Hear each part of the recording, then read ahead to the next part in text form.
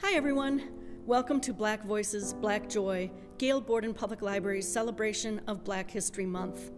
Every Wednesday in February at 6 p.m., special guests from the Black community will be sharing their favorite stories, books, and poems with us. I'm Tish Calamer, Community Engagement Manager, and I'm so happy to welcome you all. For a list of books and other resources, please click on the link in the event description. Let's get started. Tonight we celebrate fantasy in color.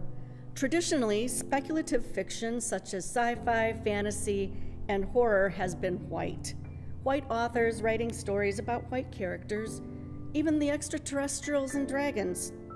Octavia E. Butler, who was born in 1947, was one of the first Black fantasy and women authors to receive acclaim and success.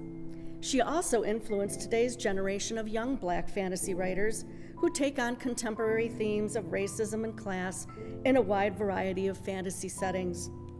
Here to tell us about one of his favorite authors is Andre Dyson, Digital Media Lab Supervisor at the library. Andre will be reviewing and then reading an excerpt from Kingdom of Souls by Rena Barron.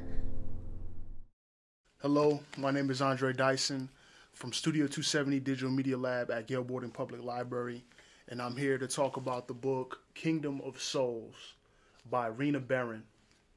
This is a great book. It is a teen book, but also is a little bit advanced enough to be considered a young adult book. It is a fantasy fiction novel, adventure. It is based in West Africa, and it is a fast read, although a long book. There are 485 pages, and as well as very riveting, very descriptive style of writing. Very in detail, very descriptive about the scenery, very descriptive about the character traits. And I would recommend this read to anyone who was into fantasy, into Black literature. This is great. It's great to see books that are written not in the context on only Black struggle, but Black ingenuity, Black spirituality. This kind of contains everything, Black intuition, and also Black possibility and delving in the fantasy world. It's not too often that is celebrated in Black culture, so I think this is a book that has a great character. Even though she at first is not strong, she learns to become strong. So it's a realistic situation when it comes to character building. Not everyone starts off strong, but there is the possibility to progress. So I really like the character. Her name is Ara. And basically, without giving too much away, I'm going to read an excerpt out of the first chapter.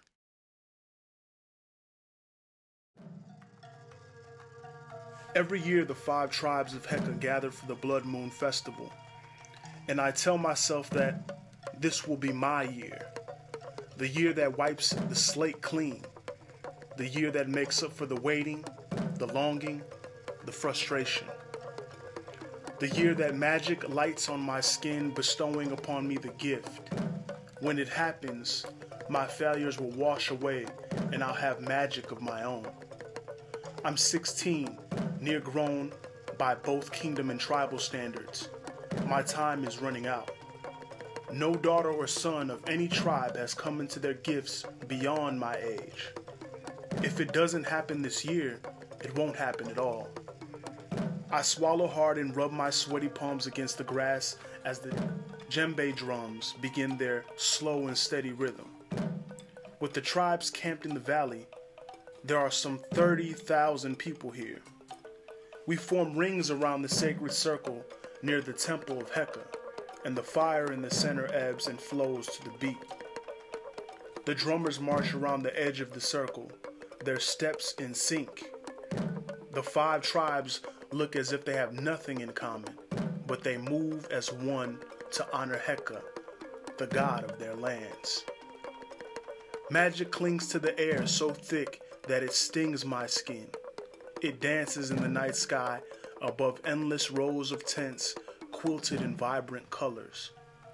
My tunic sticks to my back from the heat of so many bodies in tight quarters.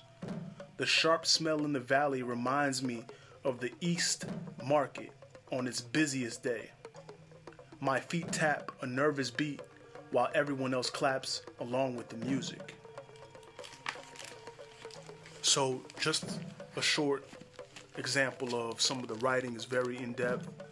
I don't want to give a major part of the book away, but just to show you the style of writing, it's very quick. And you kind of get lost in the descriptive words, and it's very poetic-like almost. Rena Barron is a very good writer, and I would recommend this book for Black History Month. Thanks.